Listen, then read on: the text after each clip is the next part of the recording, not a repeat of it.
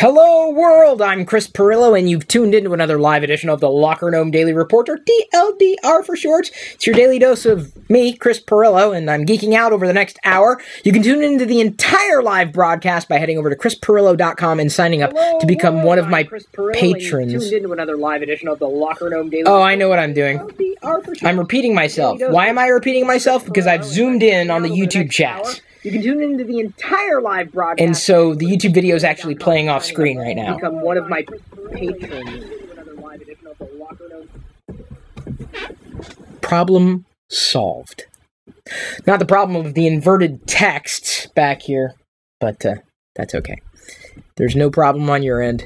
I am normally the only problem in the room. Today's topic, 3, in my opinion, binge-worthy shows available right now on Netflix. Now, if you do not yet subscribe to Netflix, or if you haven't in a while, you need to take a hard look at Netflix. It is absolutely worth it. Even, and I'm not saying that this is what you should do, but even if you only have it for a temporary period of time, it's absolutely worth getting, because Netflix is producing programming that is every bit as good as you would expect to find anywhere, whether it's online or through traditional media. It's kind of like a mix between the two. Netflix is the future of produced content, specifically within networks.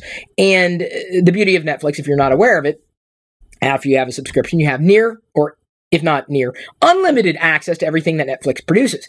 And instead of like leaking out a show episode by episode, they give you the whole season right up front. They say, okay, here you go. And then you could binge. That's what they say. You binge on it. And this is something that happens when you watch an entire season in one sitting. In fact, there's an episode of Portlandia, which I don't know, is Portlandia available on Netflix? Where they're lampooning this couple who watched Battlestar Galactica, the newer Battlestar Galactica, for the first time. I'm not going to issue any spoilers, but you have to watch just look up Portlandia Battlestar Galactica. Watch it. It's hilarious, especially if you're like me and you binged on Battlestar Galactica on Netflix. And I did. That was pretty much the first time I had binged an entire show. More than just one season. And I mean, I once I started, I couldn't stop. And so that I absolutely loved, I appreciated, I adored. There are 3 shows that I believe are must see on Netflix. I mean, certainly I'm talking about, viewing it if you are an adult. If you're not an adult, I'm not sure if you'd be interested as much. But you'll note that these are completely different types of shows, completely different types of genres, in my humble opinion. The first one is House of Cards. They just released season 4, and I watched, after they had released it for some time, I saw a lot of chatter online, and this is usually how I discover shows. Let me go ahead and slide this in. I may have heard of House of Cards before, but given that a lot of people, these, by the way, are some of the patrons who support my live broadcast, you can binge on me if you want. I wouldn't recommend it, but I would recommend binging on House of Cards. The way that I discovered it was hearing about it over and over again in my social feeds, and that's when I was aware, like, okay, a lot of my friends or the people that I follow seem to like the show. So, given that I have liked similar type of shows, like political intrigue, suspense, I wouldn't say mystery, but just element of how would you describe it? I'm sure they would describe it as a drama, but there were just elements that really jumped out at me. And I've really appreciated Kevin Spacey as an actor in general, and I thought he knocked it out of the park with the first season. Second season came around, I was pulled in deeper. Third season, I can't say it was my favorite of the 3. I haven't yet binged on season 4, so please, no spoilers. And I definitely do not want to share spoilers, but I believe that if you watch season 1 of House of Cards on Netflix, you'll be pulled in and you'll watch it all the way through season 4. One show that I know of you cannot binge, at least on Netflix, is, and I have to throw this in there because I'm reminded, Hello Greedo, who produces Star Wars content on YouTube and is active in social, great guy. He binged on Game of Thrones. So he's ready for this next season, and they just released the season 6 trailer, and of course I'm giddy with anticipation. I binged the first season of Game of Thrones. That was on HBO, though. So HBO and Netflix, they're kind of doing this. But you win, because they're trying to win you over with great content. House of Cards is nothing like Game of Thrones. Well, maybe a little in terms of political intrigue and power plays and everything. But even if you don't find yourself someone who's necessarily inclined to enjoy political thrillers, I think you'd still enjoy House of Cards. The second one I'd recommend, and this is definitely for the adults, is Jessica Jones. And I gave a reaction video after I binged on the first season of Jessica Jones, after having watched Marvel's Daredevil, which you could also binge on Netflix. And it's recommended, but not as highly as Jessica Jones. And you'd think, well, Daredevil sounds more exciting than Jessica Jones. Yeah, but no. I honestly believe that the way they executed Jessica Jones, but midway through the season, I couldn't stop. And I never felt that way with Daredevil. Daredevil, I started and I kind of like, I'll watch it when I get to it. But Jessica Jones was one of those things that I watched the first episode, I was like, I wasn't sure, sat on it for a while. But then after at 2, 3, 4, midway, I couldn't stop watching, and then I was up in the middle of the night. I'm going to give a bonus shout-out at the end. Remind me of the bonus shout-out if I do not give the bonus shout-out here. The third thing that you can binge on, at least this was true up until recently, this is how I watched it, the Clone Wars cartoon series. You can watch all of the Clone Wars, including, I believe, the final Clone Wars season was available at one point in time exclusively on Netflix to stream.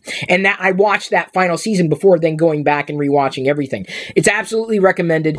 If you're a Star Wars fan, you probably have already seen it. But even if you are a Star Wars fan and you haven't seen it, take the time to binge, watch a few episodes. Even if you don't like one episode, the great thing about the Clone Wars is that it's not contiguous, and you have these small arcs, short arcs. So even if you're not pulled into one particular, episode, the next one could be completely radically different, have completely different characters, completely different plot, etc.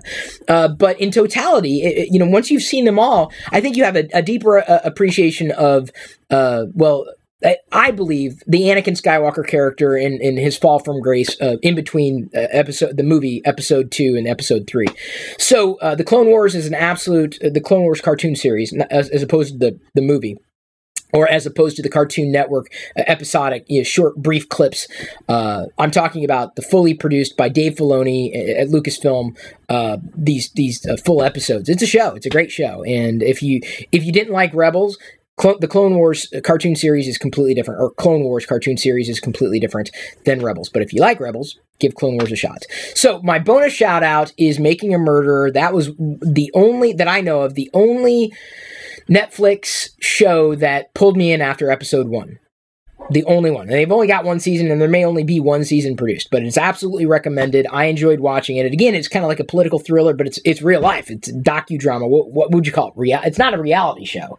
But these are absolutely binge-worthy shows that I watch on a regular basis if they're not wrapped up like Battlestar Galactica or Making a Murderer or the Clone Wars cartoon series. But it's nice to have these shows that you can watch, because there are people out there who are in your social circles who probably watch them as well. And it's nice to have the shared fandom with friends, or potentially you kick up a new fandom. And if you're paying for a Netflix subscription anyway, binge. I mean, you've got you're paying for it anyway. You might as well watch it and figure out what's going on. And what I recommend, certainly with a lot of the shows, is sometimes it takes getting midway through that first season before you're potentially pulled in. Potentially, Daredevil's second season, they've been teasing it, looks far more exciting than the first season, which I wasn't wishy-washy, but I like Jessica Jones a hell of a lot more midway through, probably because of Tennant's portrayal of Kilgrave. So, and that's coming from me, not necessarily a comic book reader or a comic book fan outright, apart from the Star Wars comics at this stage. My daughter Jedi has entered the room. I may be watching her as Diana has an appointment this afternoon. She's been getting along with Jopa swimmingly.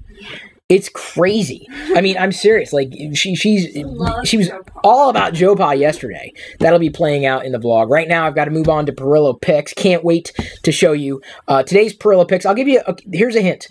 Ford sent me 3 cars. They sent me 3 cars. I got what was it? An F-150 Raptor.